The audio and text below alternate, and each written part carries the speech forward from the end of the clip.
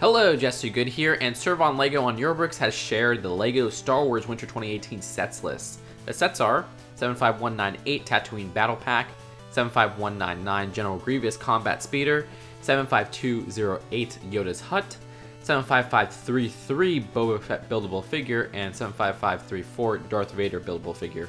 Oh, and apparently there's a second battle pack with Coleman Trebor in it. Serve on Lego also further provided more information on the sets, saying that General Grievous is the one from the Clone Wars and also comes with Mace Windu, that the Tatooine Battle Pack comes with a random astromech, 2 Jawas, and a Tusken Raider, and finally, that the Yoda's Hut set will come with Yoda, Luke, and R2. The Hut and Combat Speeder both seem to be about €30, and there seems to be 4 more of the Last Jedi sets coming in the wave. What do I think? Finally, Yoda's Hut, and it will be cheap too. That is awesome. I've wanted another one since the original for years.